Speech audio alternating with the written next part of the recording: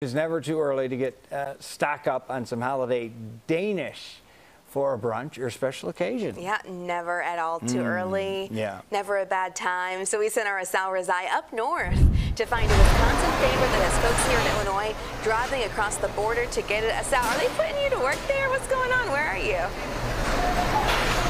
Doesn't it look like it? Yeah, I'm back in the bakery where all hairnet and all. I got my apron. We are at O&H Danish Bakery in Racine, Wisconsin, and I'm standing here next to Eric Olesen, which is third-generation owner of this place. Eric, thank you for being here. So we are back here where the magic happens. Eric, I want to show people at home and people watching on the stream exactly how this is made. Tell me what's going on here behind you. We've got an assembly line, so much going on. Let's give people a look into how things are made here. This famous Kringle. So it takes 3 days to bake a Kringle for us.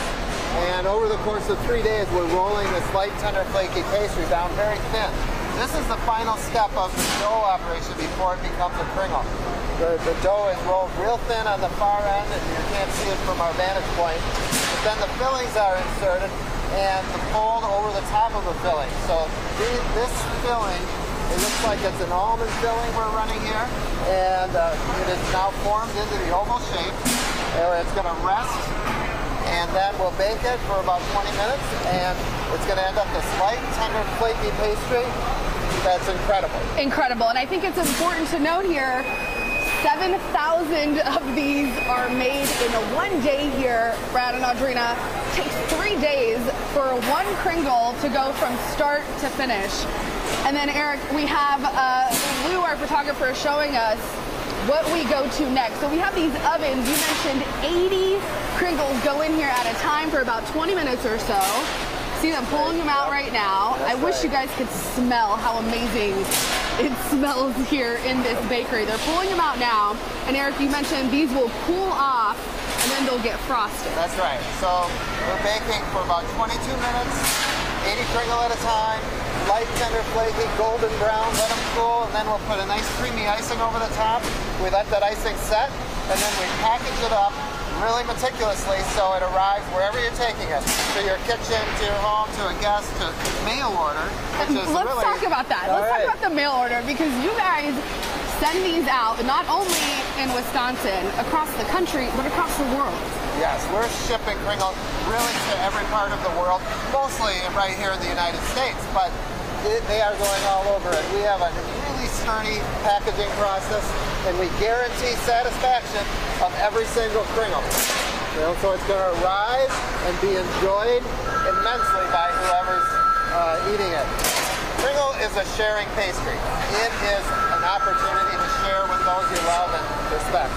And I do want to mention how much work goes into this and how much your family has put into this. Eric, you guys have been around for a very long time, since 1949, immigrated from Denmark, your family, and you guys have started this operation that has become so massive. This is one of 5 locations in Wisconsin, and as we know, Kringles are very famous across the country. It started right here in Racine. Yes, it has. My grandfather immigrated from Denmark, and we're celebrating our 75th anniversary next year. I'm a third-generation owner. My children are in the business. It's a passion for us, and we love to serve great quality product. We're so focused on quality. Every single person here is just as focused as we are. So it's not just every rack of Kringle that's baked well, it's every Kringle, every slice of every Kringle. That's our goal. And it's amazing. They have 350 employees for this bakery alone. And I just want to leave you guys with a couple of shots of everybody hard at work here.